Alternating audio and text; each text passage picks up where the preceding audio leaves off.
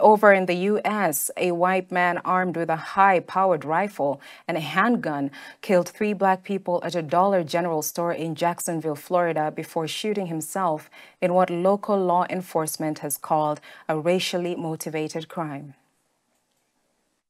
One to his parents, one to the media, and one to federal agents.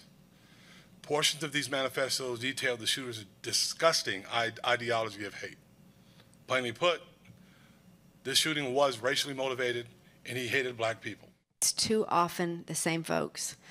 And this type of hate, this type of, you see the swastikas on the gun, we must do everything that we can.